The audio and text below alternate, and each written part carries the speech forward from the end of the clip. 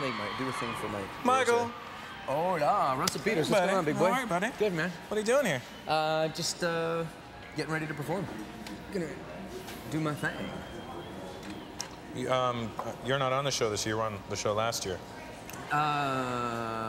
Yes, you hosted last year, and you're back this year. So I figured that I would. Well, that's a good point, but you're still not on the show this year. We don't have time to fit you in. It's not me, it's them. Yeah. Well, maybe if your monologue wasn't so long, Russell, or you didn't do the waste of time with the dance number, and you didn't harass the celebrities, maybe there'd be a little time for Buble, man. Well, you know, hosting the Junos isn't a very easy thing, Mike. Comedy's not very easy. It's not like your job where you just go out and you sing songs, and it's easy.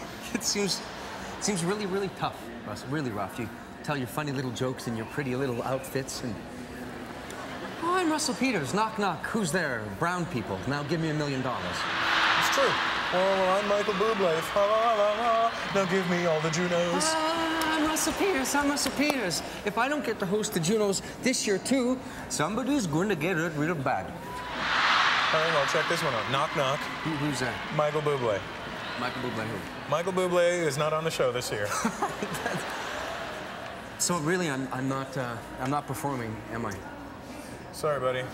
But now that we've wasted about 3-4 minutes on this thing. It was like 160. That's like 2 minutes, 160. Okay. All right. Well, you know what? You might as well just introduce the next presenters. Fine. Hey, you can sing it if you want. You don't have to. Please welcome country singer Aaron Pratchett, R&B nominee Elisa Estrada, and I'm reading it. It looks like I'm reading it, too. And the Heritage Minister, the Honorable James Moore. The Heritage Minister? Yes. How did we get him? Was the Agricultural Minister busy? I got my guy.